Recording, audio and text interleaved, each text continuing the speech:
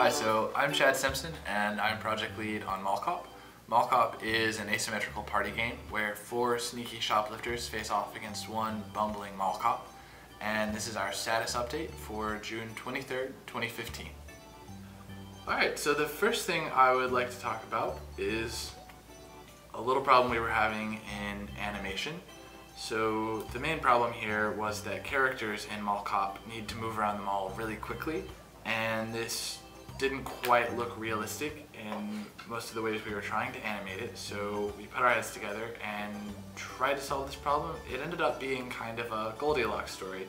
So the first thing that we tried was to slow all the characters down, and as you can see in the video footage here, at a slow speed the characters meander around very realistically. They plant their feet correctly and they walk at a reasonable rate for real human beings. But the problem with this speed was that we had playtested at speeds similar to this, even quite a bit faster, and players found it really frustrating. So this slow speed was not going to work for gameplay reasons. Then after that we tried putting a jog animation on everyone in the mall, and we only had one really good jog animation to use, and it was pretty distracting to see on all of the characters. The people moved around way too fast. It looked kind of like the mall was on fire, and we found the arms really distracting. So it was hard to tell if the speed of the feet and the legs here were going to work, because it was just too ridiculous to really know where this was going. So from here, we had our animators put together a quick version where they clean up the arms and use mostly the same leg motion. So the footage that you're about to see, the people are still going to be kind of skating around and sliding and not planting their feet correctly, but we feel really good about the speed at which they move through space, and feel like this will be a pretty reasonable look. And you know, it's fast, but this is maybe just a really happy place. It's like a peppy mall where the people get around quickly. So even though there are some distracting elements here, and this is only about a 60% completion, we feel like with another week of polish we can clean this up and make it work for the game. And it's a compromise solution between gameplay and animation that we're really pleased with. Right, moving on from there, we have an update on the last character who hasn't been modeled or put into the game, which is the shopkeeper. We have all the other characters working, and this shopkeeper is based on a concept that you see on the right, and right beside that is also a colored version. This shopkeeper is going to match the palette of every store that he's in, but he'll look very similar in between shops, so that for players he's totally recognizable as they move through environments. We also have updates on the shops themselves. So here are 2 of the newest stores in the game that are ready for people to shop and steal in. And this is a game store and a jewelry store. And because we have a playtest coming up, we've also put in 3 more stores, and these will require some more art polish, but they are ready for gameplay purposes. First is Plushie Nights, a toy store where they sell stuffed animals. Then you've got Pay More Shoes, which is kind of like a Pay Less. Obviously this one still needs some color, but the dull look kind of works even for playtesting, because Pay Less shoes are such boring places. And then Sugar Rush, which is kind of the opposite, which is a very bright and playful candy store. So all 5 of the stores that you've just seen are ready for playtesting. And here is an overall update on how we're doing with all of the stores that we need for this mall. On this chart, green X's indicate things that we've just gotten done this week, and white X's are our next targets, and we think that we should be on we should be on target here to complete this mall just really 2.5 weeks from now. Speaking of the mall itself, I'm now going into some changes that we've done more for gameplay reasons than aesthetic ones.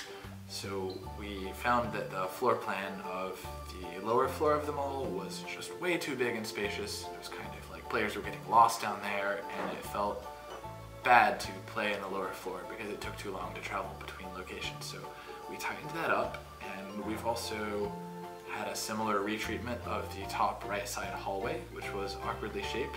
We've reformatted that, which has also allowed us to start putting in the glass ceiling there, and we'll be spreading this glass ceiling to the rest of the locations in the mall soon. Also new in the game this week is the ability to select which shoplifter you'll be able to play as. From left to right, you're seeing Prep, Diva, Mom, Dad, and Punk, and all of these have individual characteristics. They vary in 4 ways. There is move speed, which is just how quickly you get around, stamina, which is how long you're able to run at top speed, and theft speed is how quickly you shoplift items, inventory is how many items you can hold. And now for the first time, players are able to choose between these 5 characters and randomize the look of them. And we're also really pleased with the UI look. This is a direction that the rest of the game will be taking soon. We've also added a lot of user feedback for players so that they can tell more readily what's going on in the game. And here is a kind of top level screenshot. I'm going to pan in and talk about several of the new features that are ready between the last playtest and this next one. We've just added all of this in. So first of all, there is a tutorial UI system which tells players that once they start the game, they should go into a store. We're hoping this speeds up the rate at which players figure out what they're supposed to do. A lot of people were just wandering around and not understanding. So we prompt them to go into a store, and then once they arrive at a store, the message changes to steal items. And they know which items to steal because of the new coin tags that are floating above the stealable items, which let you know the value of the items that you're going after. We've also greatly improved the reliability of stealing, which was a little finicky before. We refactored that system. It's great now.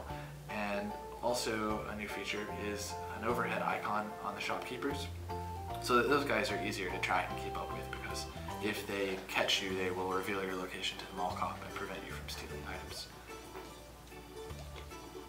We also, once you steal an item, the player gets a message to head to the exit, and when they make it through the door, alarm lights go off, which that's new as well. It lets the players know they've done something bad, and there is a minimap indicator on their minimap and on the mall cops, which moves out of the store and lets everyone know what action is going on.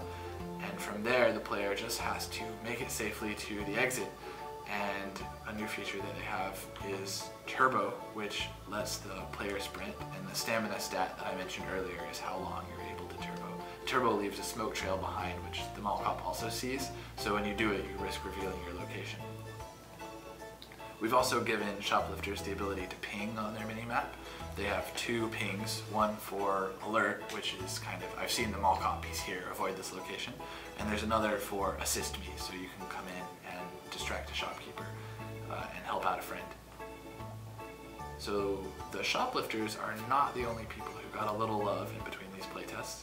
The mall cop himself, we've also looked at his experience. We've added this kind of camera fly-through. The mall cop has an ability to swap between 2 mall cops, which is how he has some advantage over the 4 shoplifters that he's trying to shut down. And this fly-through allows players to understand better the action that's going on, and it also gives them a bird's eye view as they arrive at a new location, and it just makes that feature a lot more satisfying.